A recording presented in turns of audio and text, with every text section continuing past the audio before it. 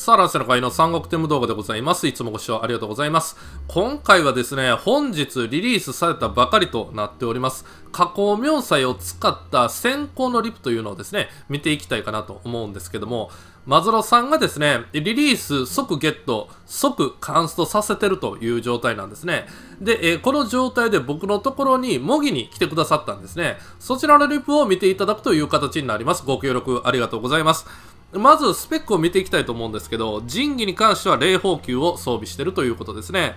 で、名分スキル、潜伏に関してはおなじみですけども、スキル発動後1秒間潜伏状態になるということですね。で、もう一つ発動させている金言ですね。これは極光で獲得したダメージ軽減効果が1秒増加となっております。で、極光というのは神器スキルのことで、スキル発動後ダメージ軽減を 44% も獲得できるというスキルになってるんですね。で、これが4秒間持続となってるんですけども、ここが5秒になりますよという名分スキルを発動させてるということになってますね。で、霊宝球、文王からの使い回しだと思うんですけども、文王の場合はこの金言って必要なかったんですけどね。それはなぜかと言いますと、スキルを打った後はですね、8回か9回か忘れましたけど、攻撃を無効化してくれますよね。なんで、その無効化する分のダメージを軽減したってしょうがないということで、特に必要はなかったんですけども、今回、夏侯妙才につけるということだったらですね、スキル打った後の潜伏状態が切れたらしっかりとダメージが入り出しますので、軽減効果 44% というのはかなり大きな恩恵になるんじゃないかなと思われますけどね。で、馬に関してはこれ絶縁先行なんですけど、まだ、受動スキルの洗練は終わってないんじゃないかなと思うんですけどね。一応、無双乱舞が必要になってきますよね。一応、通常攻撃っぽいんですけども、スキルダメージという扱いになってるのが夏侯妙才のスキルになってるので、無双乱舞は外せないかなと思います。で、自衛に関してはこれ、新山聖冠をつけてますね。これはなぜかと言いますと、夏侯妙才って自身を回復させる力っていうのがないんですよね。画量諸葛とか、あと周遊なんかに関しては、スキルを打った後自分がどんどん回復していくじゃないですか。それがないんですよね。なんで夏侯妙才は新山聖冠つけたりだとか、性能値をつけたりだとかしない限りは、ダメージがどんどん蓄積していって、施設なんかで多分殺されるようになるんじゃないかなと思うんですよね。だから、あえて新山聖冠を装備させているという気がするんですけどもね。で、一応、勝因が、多分行部だったと思うんですけどね。どこだあ、いた。そうですね、行部ですね。スキルがダメージ 28% アップということになってるんですけども、こういったスペックでマズロさんが僕のところに攻めてきてくれてますので、見ていきたいかなと思います。はい、左から出てきたと思うんですよね。出てくるまでちょっと早送りしたいと思います。左から月影が出てくるという感じですね。虎をこれ援軍処理をしようというところですね。月影でね。はい、こんな感じです。今聞こえました？夏侯妙才のセリフ。必ず勝って戻ります言いましたよね。これ画量諸葛と一緒なんですよ。ね。だいぶ手抜きですよね。専用ボイスがないってひどいですよね。この、夏侯妙才の前の、なんや、紀中田武将か。紀中田武将のリクソンに関しては、これ専用ボイスがないどころか喋りもしないんですよね。で、この夏侯妙才に関しては、喋るんは喋るけど、画量諸葛と一緒っていうことになってるんですよ。ちょっと手抜きが過ぎんかっていう気はするんですけどね。必ず勝って戻りますっていうのは、北伐から帰ってきますよっていうことを宣言してるセリフだと思うので、画量諸葛にしか合わんはずなんですけど、夏侯妙才にも、同じセリフを当てるとは一体どういうことやねんという気がするんですけどね。ちょっとちゃんとしてほしいなと思うんですけどね。ちょっと話が脱線してしまったんで、もう一回リップ見ていきたいと思うんですけども、結構長生きしましたよね。ちょっと次はですね、動きっていうのをですね、しっかり追っていきたいと思うんですけども、ちょっと最初セリフにびっくりしたんでね、セリフの話しかしてなかったのが申し訳ないと思うんですけど、で、一応もう周囲を外してるっていう感じなんですね。僕なんかバリバリ現役ですけど、やっぱりなんか周囲よりはいいのかな。まあ、マズロさんとりあえず試しに今回使ってるだけやとは思うんですけどね。はい、右からこんな感じです。ここ。なんか赤い矢印、これ矢のマークなんですけど出てますよね。で、この、はい、左端が一番でかい矢で、右3つはちっちゃいですよね。で、1回攻撃を打つごとにちっちゃい矢が減っていきます。で、このでっかい矢を放つときっていうのがですね、銃撃と言われるやつですね。範囲ダメージをもたらして最大体力の 20% の、体力を追加で、削るという、スキルになってるんですけども、その銃撃を放つまでにあと何回攻撃するのかっていうのを、表記してると、その目安になるのがこのちっちゃい矢と大きい矢ということになってますね。で、そんなダメージ減るようなことないと思うんですけど、こんな感じでね、ゲージが減ってますよね。やっぱりこの施設からのダメージがでかいということなんですね。やっぱり自分自身を回復させる能力がないとちょっときついのかなという気はしますけどね。ただ猛角ぐらいには怠慢で勝ってくれんと話に ならないなと思ってたんですけどね、しっかり勝ちましたよね。でここで支流に攻撃されて死んでるはずなんですけど、4秒間だったかなの無敵状態になってるということですね。ただ、4秒経ったので今諸葛振動にあっさりとやられましたよね。なんで言うたら4秒の間に回復させる手立てっていうのもね、はっきり言ってないんですよね。ないので、もう言うたら無敵状態が終わったら即死ぬと思っていただいていいんじゃないかなと思いますけどね。結構脆いなという印象ですけどね。やっぱり自身を回復させる何かっていうのがないとちょっときついのかなと。あれですね、なんか専用神器でそういった特性が出そうな気しますけどね。ただ一応この潜伏と絶縁閃光がいるので、この煉獄刀とかは全然怖くないと思いますね。ちょっと見てもらえたらと思うんですけど、今金庫一撃で壊したでしょ。これ流星度も一撃で壊してます。相当火力高いです。ここですね、これ煉獄にもうぼちぼちかかるんですけど、はい、煉獄刀2撃で壊すんですよ。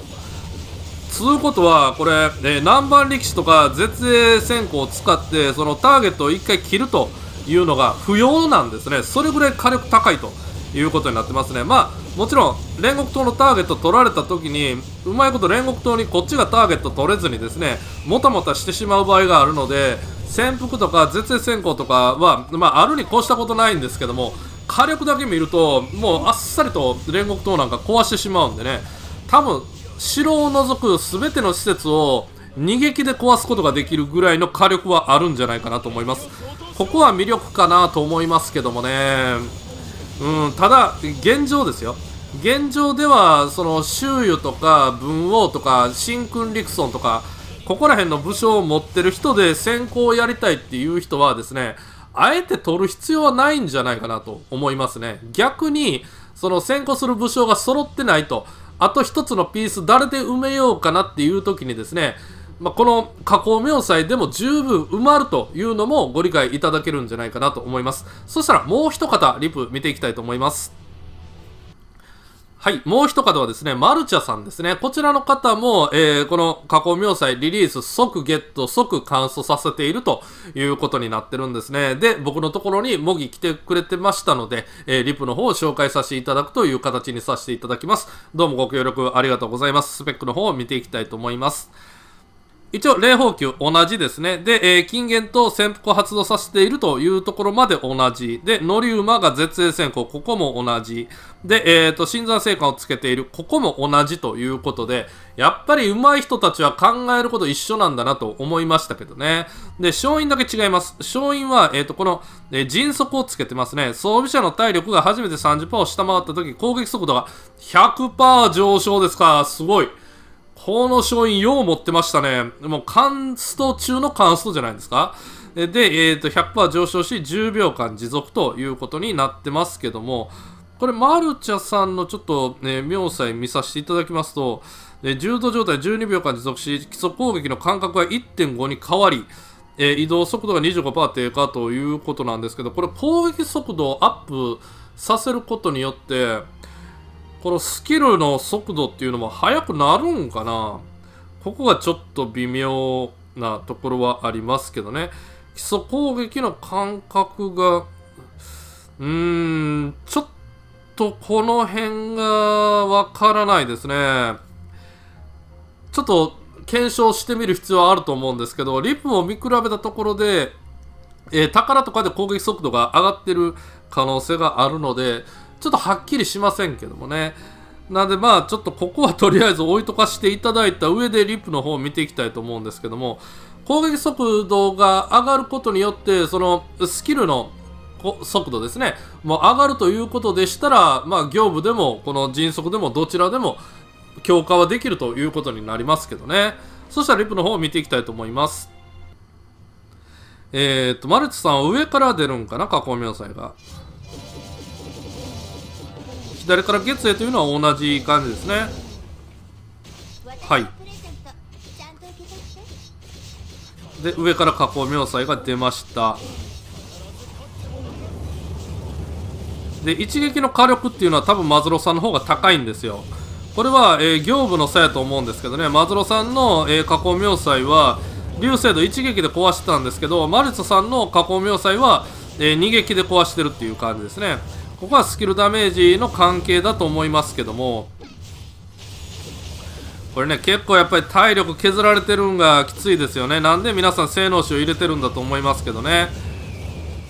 なるべく施設からターゲット取られんようにっていう使い方をせんかったら、割とあっさり事故で死ぬ可能性も秘めてるんじゃないかなという気が現段階ではしてますけどね。ただやっぱり一撃一撃が重いですよね、これね。本当に施設壊していくのが早い。で、ここでぼちぼち武将にかかるんですけども、結構武将にかかるまでの時間もかかってますね。これタイミング測る難しそうですね。で、これ周囲ぐらいだったらこれ、もうあっさりですね。もう一瞬で倒しますね。この硬さは、この火力はちょっとなかなか真似できる武将いないんじゃないかというぐらいあっさりと倒してしまいましたけどね。こののんびりゆっくりいく感じっていうのがちょっと逆に新鮮だなという気はするんですけどね。さあどういう風に使う人が出てくるのかっていうのが非常に気になるところではあるんですけども、地上なんかで使う分にはちょっと慣れないとっていうところはありそうですけどね。何なんでしょうね、最近の吉浦武将ってね、先陣力ぐらいからですね、なんかいきなりめっちゃ強いっていう評価が下されにくい武将が多いなという印象なんですけどね。呂布なんかもう出た時散々な評価でしたからね。で、新君陸曹に関してもなんかいまいちな評価だったんですけども、結局2人とも蓋を開けてみれば強かったですよね。なんで今回の加工明細に関してもちょっと微妙だなって思ってる方もしかしたらいらっしゃるんじゃないかなと思うんですけども、まだまだ化ける可能性は十分に秘めてると思うんでね、諦めることはないと思います。地上戦でも先行でも両方使えるような器用な武将になりそうな気はするんですけどね。ただ器用さがゆえに器用貧乏にならないことを祈るばかりだなというのが僕の感想になっております。マズロさん、マルジョさん、リップのご提供どうもありがとうございました。ご提供と言いましても、ちょっと自己承諾で使わせてもらってるみたいな部分はあるんですけどもね、またご協力いただけることありましたら、ぜひぜひよろしくお願いいたします。そしたら、今回の動画が面白かったとかためになったと思っていただける方は、グッドボタンとチャンネル登録、あと Twitter のフォローの方よろしくお願いします。Twitter のリンクは概要欄です。以上です。ありがとうございました。